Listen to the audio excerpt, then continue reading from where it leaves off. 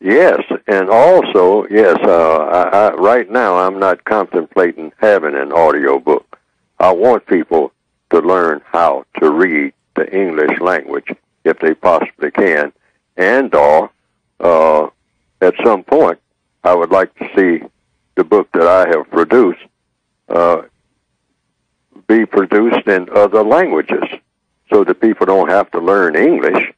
I mean, even though I have written mine in English because that's the only language that I'm familiar with. But the people who are already familiar with the English language to the extent that they speak it and can understand it, but maybe cannot read nor write it, I would suggest that all of those people try to learn to read and write the English language that they are already speaking, because it will facilitate them in that language better. Yes. And also help them to learn other languages better. Mm-hmm. You have to start with something, so you start with what you have. And an excellent, not only read the basic book, the code book that I have produced, and the word guide also in the English language, but also read the English language dictionary. I mean, just if you have a lot of time, and sometimes it takes a lot of time to really, if you really just want to relax and really absorb what you're reading in a dictionary would be very boring for most people to read, but I don't find that true at all.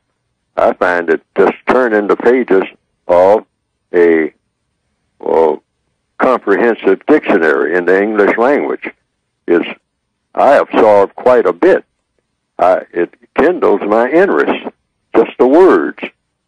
You don't do it in just in one stretch. You just pick it up and look at a few words every now and then. I think that's the best approach.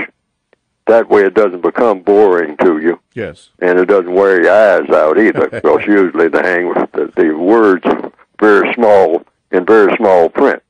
But you just pick out a few words, learn those words, and then associate those words with other words, because all words are associated with other words.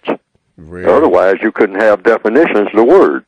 That's correct. Yes, but you learn a lot about the mechanics of language, and then you learn a lot about how people will behave, because people behave according to the way that they have received language. And you use, that's why I wrote the word guide, so that the word guide is designed to be counter-racist in nature.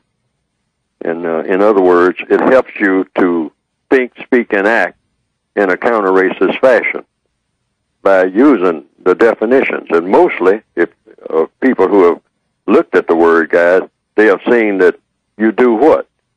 You ask a lot of questions about words. Yeah. Mm-hmm. Yes. Why? Because what do I say all the time? The problems are solved through the process of what? Questions and answers. Questions and answers. So you ask a lot of questions about every word that a person uses that sounds like it may not make sense to you until that word does make sense to you.